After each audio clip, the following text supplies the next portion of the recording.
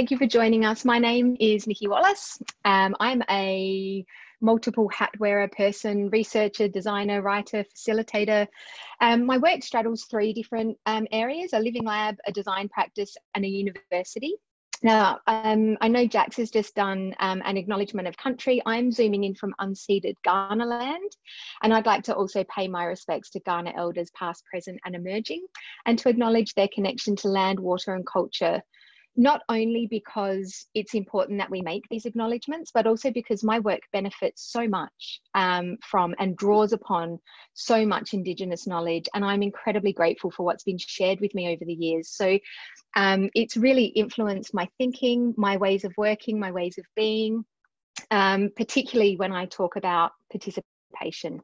So that's what I'm focused on tonight. I'm going to give you a bit of an overview of what we do in the Living Lab, Net Zero Lab, mainly because participation is fundamental to how we operate. But then I'm going to really hone in on a particular project called Food Futures, which is really looking at participation in a pandemic and how we've responded in the lab to the restrictions that COVID placed on how we could do participatory work. So we are a living lab. And for anyone unfamiliar with that term, I'll give you a bit of a quick overview of what that means for us. Basically, living labs are fundamentally participatory places.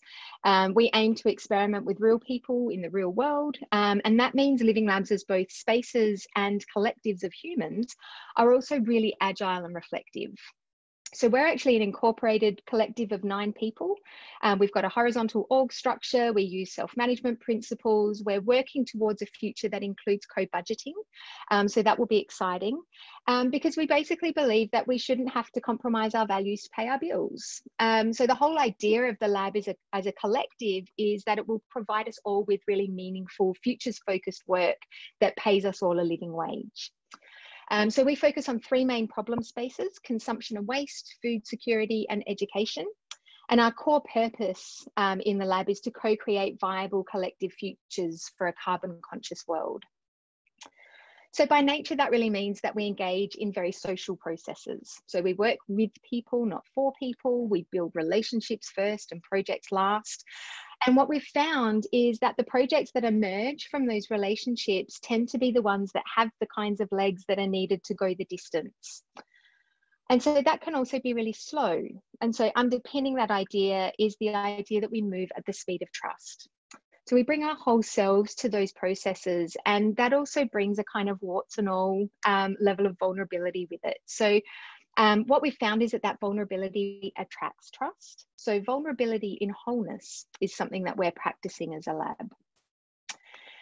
Systems and transitions work is really messy, and anyone who's kind of in that space will know that immediately. It's often really uncomfortable for things to be in flux. So as part of what we do with this work is we really try and embrace that complex and unknownness about things. And I think, you know, part of that discomfort is having this sense of urgency, but really resisting the urge to rush. That's a weird kind of paradox to sort of hold. So I think it's rare to get the satisfaction of knowing in this space, and it's rare to get the satisfaction of finishing systems work the way you do with normal design projects. So I feel like we're just kind of chipping away at these really big existential problems, and that's a little bit like wearing the itchy cardigan that your nana knitted for you.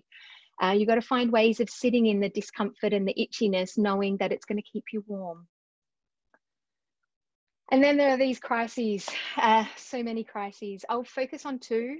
So we have the one fast crisis and the one slow crisis. And so Tony Fry calls the fast crisis the pandemic and the slow crisis the crisis of climate change.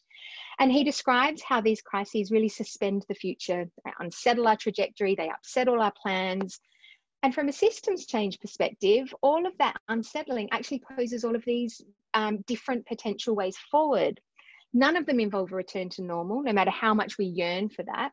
And so what we really need to do is kind of grieve what we've lost and surrender to this discomfort, to this unknownness. And that experience really unsettled the lab in a heap of different ways, not least of which was financially. We lost all of our funding and all of our potential funding. And we had to decide whether to pause or to push on. as a collective, we decided to see what we could do without funding. And so part of what we felt we needed in order to do that was really elastic imaginations. We've spent quite a bit of time during the pandemic remapping a lot of the problem spaces that we work in, like consumption and waste and food security, through the lens of the pandemic. And we've begun rallying with people to imagine different ways that we could intervene in these problems. So when the pandemic hit, we were actually mid-engagement in the Fleurieu Peninsula, or Papunya in Ghana language. And so Papunya is a peri-urban food region. It's about 2 hours south of Adelaide. And the region has heaps of lovely wineries and tourist destinations and is a huge producer of food. And that was really the focus of our work there. So the research that we'd already conducted was starting to show us that there were these competing narratives around what it meant to thrive in the food system and what it meant to be part of a thriving food system. And adding to that complexity were these competing narratives around what shopping local means, shopping at my local supermarket or shopping for locally grown produce at the local farmers market. And so one of the questions we kept returning to was whether or not these competing narratives were starting to create a food desert. And that's basically a situation where the food that's grown locally is exported and the food that's consumed locally is imported. And so we started to wonder what it would take to intervene in that kind of problem. So about 2 or 3 years ago, 2018, towards the end of 2018, I became part of a collaborative working group, which included an ex-crop farmer, a food entrepreneur, a blockchain expert, myself and another transitions researcher, a water researcher and a social marketer. And we'd begun exploring the food system together, mapping, backcasting, surfacing tensions, searching for regional success stories. And we used a heap of different mapping techniques to explore all of these different aspects of the food system. So in this one, we're looking at the system as a multi-level perspective, looking at the different structural levels of the food system and how they play out within the norms of everyday life. And then looking to identify some intervention points that might actually help us mobilize a transition pathway to something more regenerative. And so we looked at all of these different dimensions of farming and food in the region. We did a steep analysis. We found all of these unexpected problems within the system that we felt were probably pretty invisible to most people other than those that were directly impacted by them. So we started to look at every single food system stakeholder in the region. We started to look at how they were connected and mapped their indirect and direct relationships to get a sense of where all of the interconnections were. And it looks bananas, but it really started to show us how complex all of the relationships between people in food systems really are. So we also did some visions and backcasting work to start to look for intervention points and to think about the kind of project constellation that could support a transition in the space. And one of the big things that we recognised was that a food hub could play a really different role for stakeholders in terms of creating reciprocity and opportunities for more participatory engagement with the food system. So we started looking at the different roles that would be played by the stakeholders at very everyday sorts of interaction levels. So things like growing food, transporting food, selling, consuming, even wasting food, all of the different habits and daily practices that each group had. And we started to think about, again, where we might be able to intervene. And capacity building really struck us as a significant piece of work in this space. So really encouraging collaboration and participation requires skills that not everyone in the system has. So we knew we needed a big sort of hefty whole of systems kind of approach that would involve as many different people as possible. So we pitched an engagement process that was based on co-creation, co-research, co-mapping. We pitched that through to the mayor, to the local councils, to local agribusiness leadership groups. We got everyone's support and booked in 6 weeks of rolling workshops. We developed a whole bunch of different materials based on social learning processes. And basically we're looking at continuing to map the food system from lots of different perspectives. So we designed these really deliberately simple canvases to invite people into the process and to explore the everydayness of food. And I often describe being in systems, sort of like being a fish in the water. You don't know or really recognize the water. It's just there and you just swim because that's what fish do. And I think systems are a bit like that. So some of the activities that we pull together in these spaces start to reveal the water. So the discovery process happens at a very personal level so that people can see themselves in the system before they see the actual system. And then they can start to imagine what their role might be in that system in the future. So after we've been through those processes, we do a whole heap of other sense-making work in the lab using another layer of canvases. And that helps us to just unpack the social learning and merge all of the different insights from multiple workshops and report back the collective views of the system. And we plot a lot of the emergent pathway projects using some analysis tools that help us to just map the initiatives against these markers of systems change. We've got these 36 kinds of characteristics of change that we start to look at. And I basically spent the half of my PhD sort of setting down the foundations for all of this work, developing relationships and building trust and founding the lab. And then the pandemic hit and I had to kind of rethink that entire process because it was so in person and personal. Thankfully, I didn't do that alone, but the big question became, how do we do what we do when we can't do what we do? And so the initial knee-jerk response was, oh, Miro, quick, Zoom, Miro, everything online. And we sketched out what a Miro space might look like to mimic what the World Cafe style of workshop might look like. And then we really rapidly realized how many different ways that would completely fail for this project. Not only because of the whole of systems sort of approach, meaning a lot of people in this space, but a lot of these people are from rural areas. They work with their hands, not with computers. So there are limited computer skills, some technophobia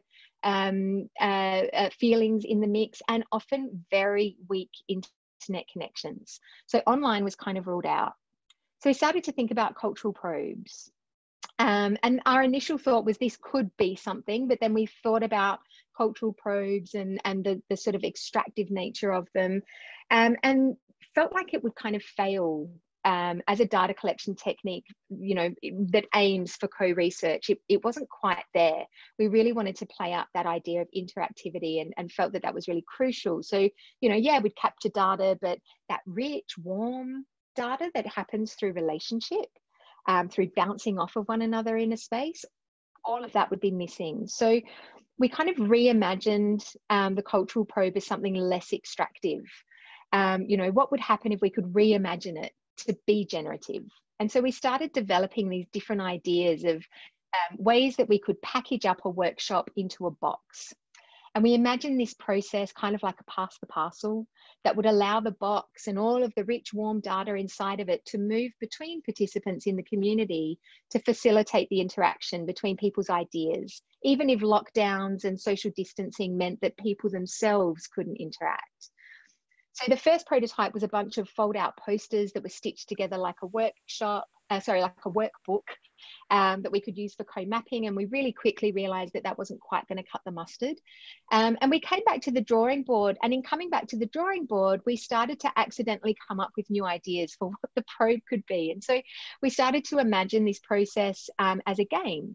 And we started to think about what would happen if we played games with people in this community, and how could the co-creation of a capacity building game be played in a number of different ways. And that idea kind of folded back in on itself, which completely redirected the design of the cultural probe.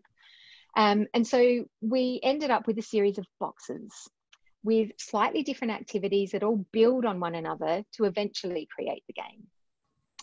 And so the poster book was reimagined as these large format boards that kind of folded up in ways that mimic game boards. So they would all fit inside the box. And we got quietly excited about, this game board style and how it could act like a teaser of the end outcome and really give people a sense of where the process was heading, even if it was a little bit like an Easter egg. But we felt like we were starting to use some of the mechanics of gameplay in the process, and we got quite excited about that. So the first prototype that we did was so scrappy, but like all good underdog stories, has a happy ending, because it taught us a lot about the process that we were designing. And we started to really test the idea out, whether the boards needed to be blank or whether they needed to be pre-seeded with some stickies.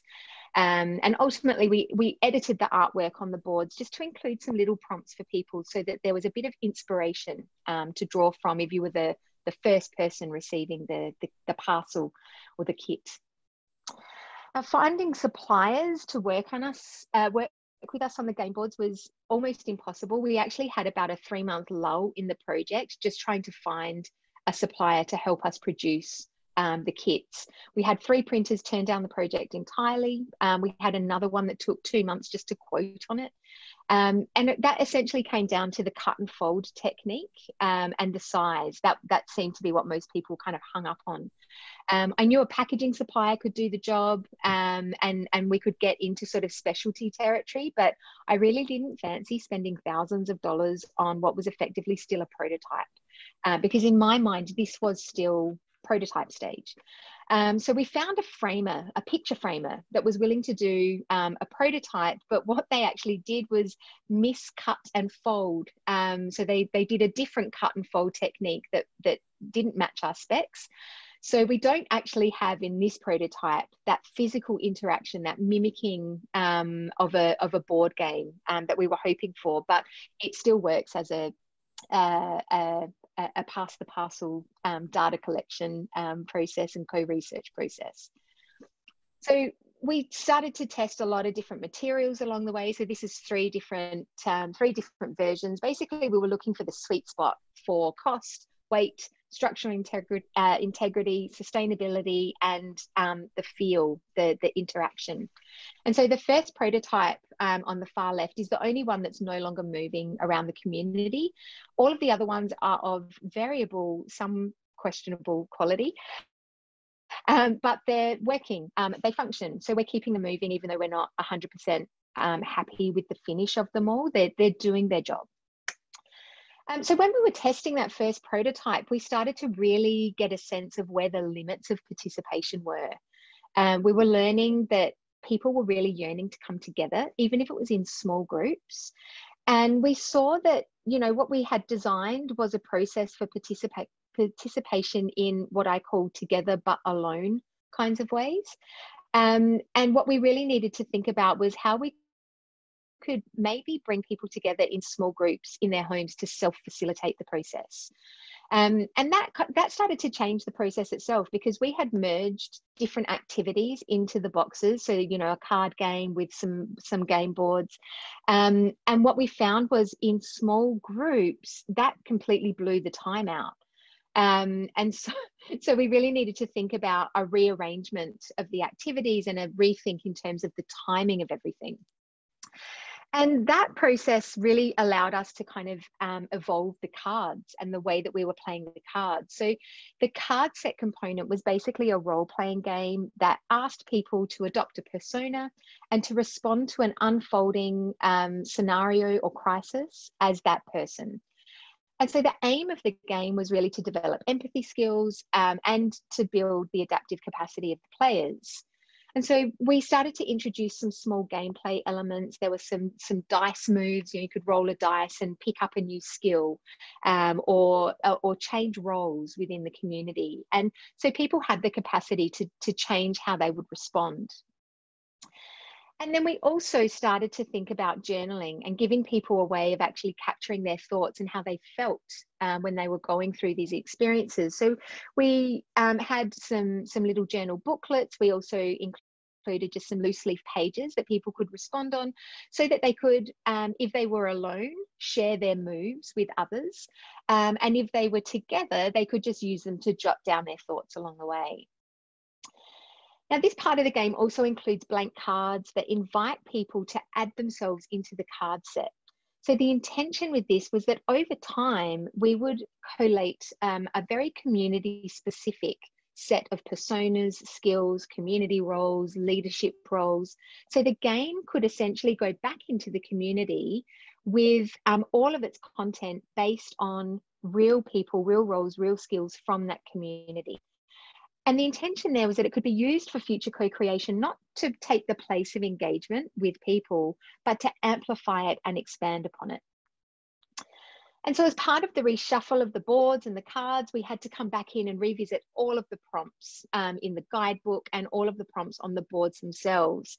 And so I started coming through all of the material and speaking with former participants on the phone and getting a sense of, you know, what was it like, what would you change, and really responding to the feedback that we were getting from people around their experience of playing. Now, we offered a helpline, which no one called, but every single time we spoke with people about feedback, we got comments like, I really wished you were here to ask questions when we were playing the card game, or I would have loved to get your guidance on this board. So the big question for us then became, well, how do we help when we can't even see where or when help is needed? And so the guidebook, again, became a point of focus for us. And what we were really trying to do here was strike a balance between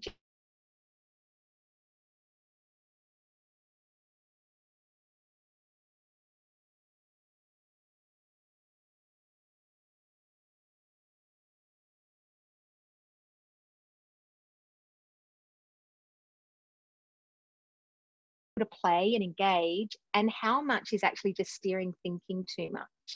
So we really wanted to kind of amplify the generative aspect of the project and give provocations rather than directions. And even if the response to those provocations was, I don't know, that was fine. That's a valid response. So we weren't expecting more or less than what people were willing to give. But we started to wonder if we needed more. You know, did we need an intro video so that people could see, you know, a friendly face and hear the words rather than read information, particularly guiding points like there's no right or wrong way to answer. If you don't know how to respond, you don't have to respond. Some of those reassurances are friendlier and warmer when they're spoken rather than written. So the next big question was, how unhuman is this participation becoming? And is it still a warm process of social learning? And if it's not, how can we ensure that the richness and warmth is still there? And this got us really thinking about other ways of facilitating the process. And so my big provocation here was, what if there was no internet? And I was reminded of being about 7 or 8 in primary school. And we used to have this sing-along session that we did. And the whole class had a singing book in front of them. And we would tune into a radio show and we would learn a new song that we would sing together. And so my whole classroom was singing, and there were classrooms all over the country that were also singing. And we were all part of this weird, dislocated 80s choir. And I started to wonder whether workshop provocations could be run in a similar kind of way. So as goes with this work, the potential for this really kind of blossomed out of a relationship within the community that I had with a local DJ who I was introduced to by one of my farming friends. And we hit it off, and he interviewed me on his radio show. And so I texted him randomly with my imagine if moment. And it was from that this idea about facilitating a food system exploration on his radio show, complete with thinking music, was kind of born. Now this hasn't actually been executed yet. We're still moving through the process of thinking about the nuts and bolts of it. How do we get it to work? But we're seeing opportunities for a phone-in capability for Q&A alongside live tweets and that sort of thing. And so this is really starting to kind of play on our minds around where this could go outside of the boxes. And the boxes, you know, they're slow, and my patience pants are really getting a workout. So I've been very conscious of time and starting to think about how can we speed up time. And so we reimagined the card game component back into a digital context, and we started to imagine how it might be able to be played remotely. So the big problem with digital before was in part bandwidth and ability to participate. And so what I started to look at was, instead of using things like Mural or Miro, to do something completely simple using Google Slides. So we started to do things like create master slides with a little bit of artwork on the top that had simple steps like click on a card to delete it and it will reveal information below. We started to lock down some content which made typing really easy, because you would get that click to enter text, which made responding really simple. We used alphanumeric codes so that we had a proxy for things like rolling the dice, and different moves would be made based on the letter that you had in the top of that square. And so once the cards were revealed, people would have an opportunity to think about their person, to imagine what they did that day, what kept them awake at night, what did they dream about or hope for, and they would introduce themselves to the group, and then the shenanigans would begin. So we would pick a scenario, and that scenario would change and unfold as the game went on. And just, like in real life, you have agency to choose the kinds of roles and skills that you learn. So we wanted to mimic that within the game and let people choose and adopt roles and skills of their choosing. And sometimes we let that happen before the crisis escalated, and sometimes we let it happen afterwards. So people had an opportunity to pick a new skill based on something they could really, use in a pandemic.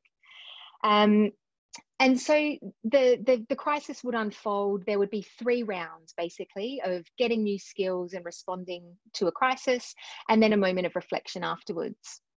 And what we're starting to see now is the multiple kinds of ways that we can really play around with this idea of a workshop in a box. So it's a physical thing, it's a process, it's parts of and wholes. So it's a kind of based on the principles of holocracy in that sense. And what we're seeing now is these opportunities for it to be very analog in terms of this pass the parcel mode. We're seeing opportunities for it to be digital, but in a low tech digital kind of way. And we're seeing an opportunity for it to be a combination of the two, using radio instead of internet to bring a group together around the activities. So the next big question that we're asking is, how else and where else could this kind of thing be useful? And so we're revisiting the kits again in the new year to adapt them for the consumption and waste problem. But we won't do that by ourselves. We're actually doing that within a college called Ngātu College, which is a new school in Ghanaland. It has Aboriginality at its core. And we're going to do this with students as part of a Rethink Rubbish project, which is another project in the lab. So this will really, bring a different group of participants together to reimagine this process. So I'm quite excited about that. And that's it in a nutshell. That is how we have responded to the pandemic, by moving things around the community and engaging in participation in a bunch of different ways. So thank you very much for listening, and I'm happy to hear any questions if people have questions. Thanks so much, Niki. So if anyone has questions, maybe you can pop them in the chat, and Niki can answer them, hopefully.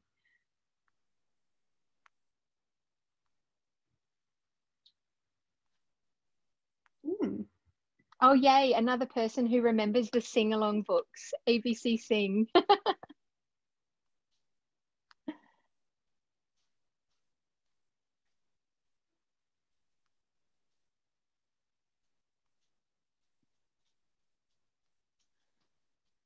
What were some of the most interesting ideas and outcomes generated?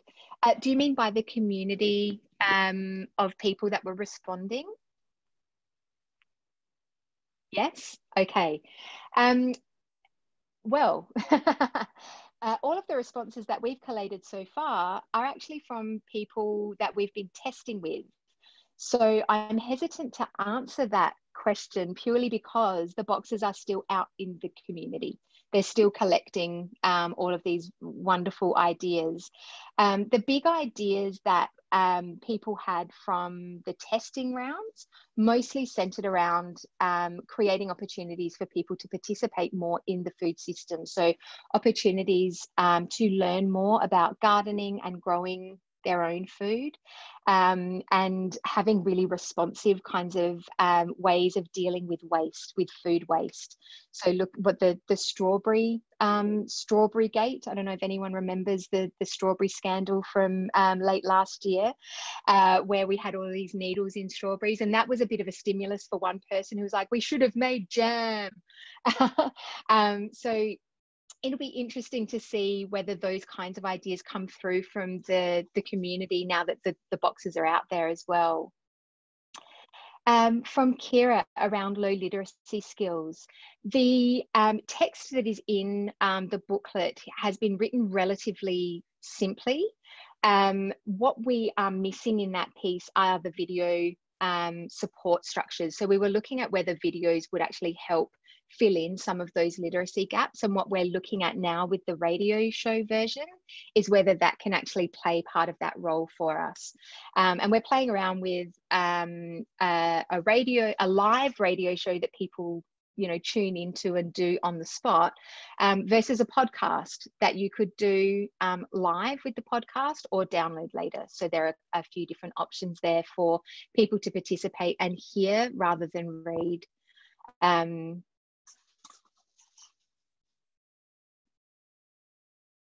From Kelly Ann, so many, almost so many that it's hard to to bring up the laundry list.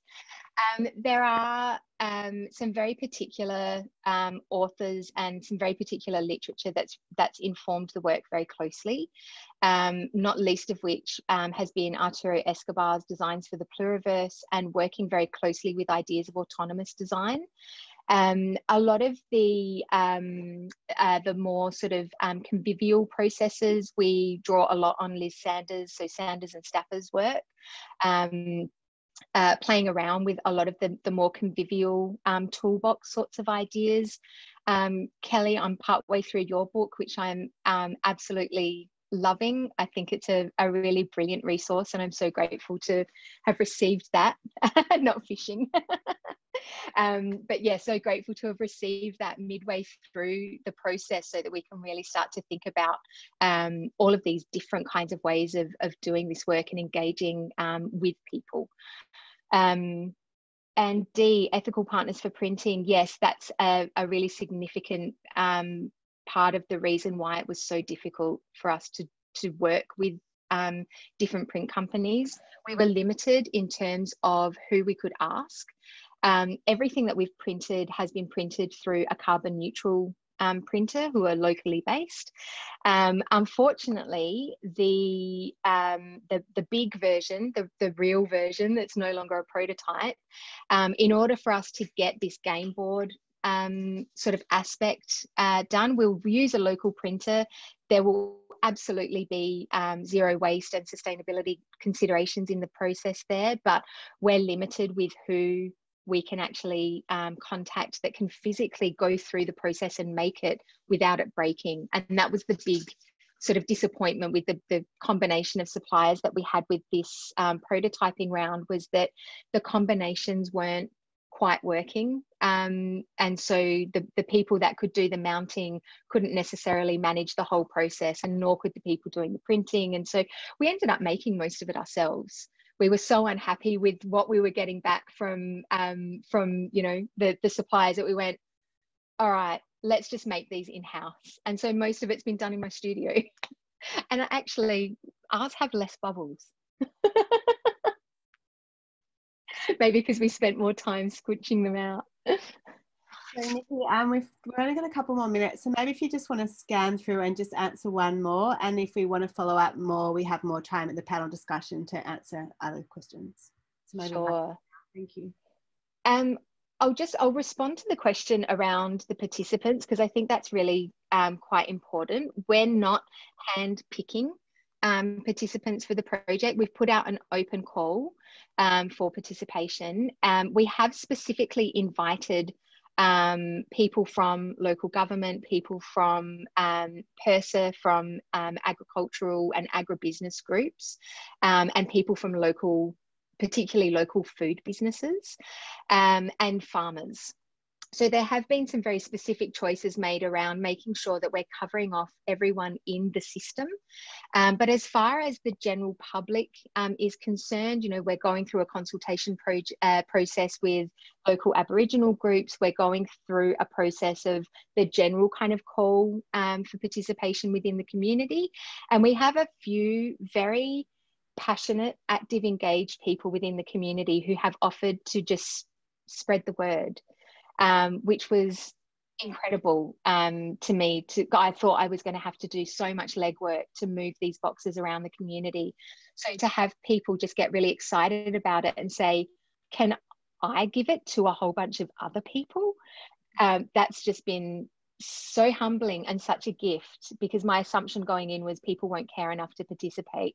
And yes, there are people who don't want to participate, but there are also, on the flip side of that, people who are not just willing to participate, but to help drive it literally around the community. So that to me is incredible, and I'm completely dumbfounded by the graciousness and the generosity that the community has. So in terms of deciding, we're not necessarily deciding. There's no, you know, who's in and who's out. If you want to participate, you can. And we're keeping that call open until the middle of next year, so that we can try and make sure that we really do capture as many people as possible in what's become a relatively slow process, much slower than just holding a few workshops.